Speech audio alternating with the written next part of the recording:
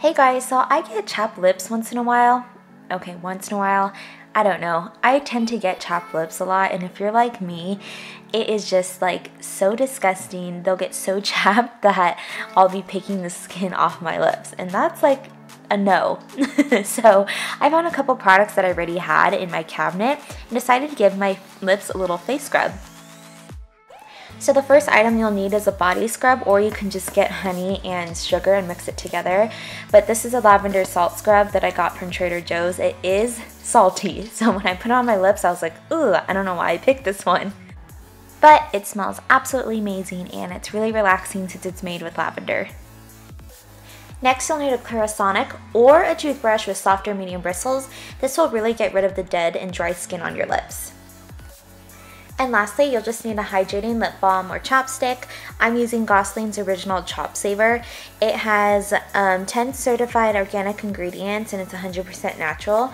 And the cool thing about this product is that it was invented by a trumpet musician and it's dermatologist recommended. So I really like this chapstick and I've been using it for quite a while. And first things first, before I start applying the lip scrub, I just put some damp water on my lips so I know that the scrub is going to really stick to my lips.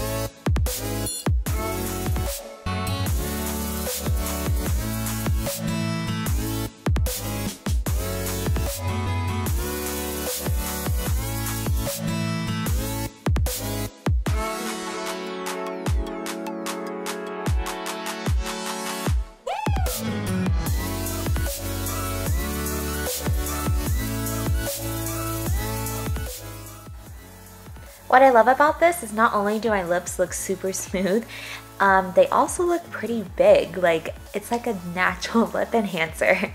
I hope you guys enjoyed this video, and just let me know in the comments if you have any other remedies or, you know, do-it-yourself lip scrubs that you like to do. I'll see you guys next time.